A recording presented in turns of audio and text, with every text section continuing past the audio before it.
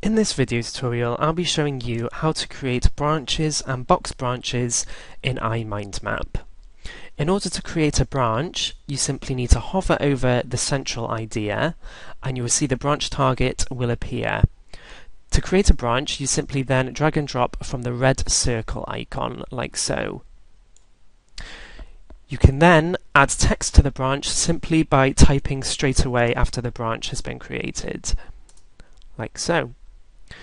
You can continue to create child branches off of this main branch in the same way by simply dragging and dropping from the red circle at the end of the branch, like so.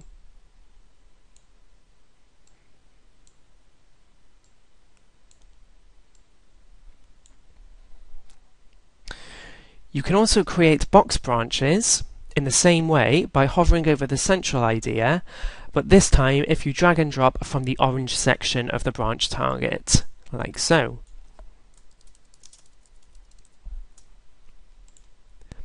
And again, in the same way, you can continue to create box branches by dragging from the orange section of the branch target at the end of the branch.